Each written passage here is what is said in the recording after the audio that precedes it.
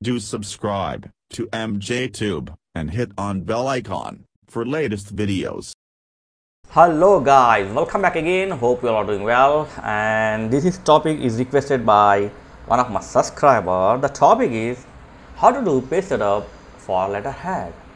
For example, I have a letterhead here and I want to do the page setup for first page only, like 2.5 or 3. So whatever letterhead size you want to keep the size on the first page only, and rest of all the pages in MS Word should be in the same margin. So how to do this? For example, I have a text here, or if you can do without typing. So first I want to do the page setup for first page only. For this you need to go to page setup, just pressing Alt PSP like this, or you can directly go to layout and then press page setup. And here be careful, go to margin, and on the top margin you choose your required page setup. For example, if your letterhead has 2.5 spacing, then take the 2.5 or 2.6 like this.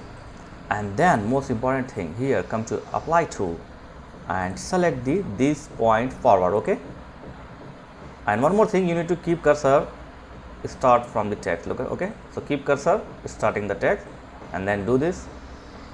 Okay, that's it. Now you can see my first page is 2.6 margin, but the second page also same margin, but I want to make the regular margin for rest of all pages. So I want to change the first page margin only. So for this, okay, watch this carefully.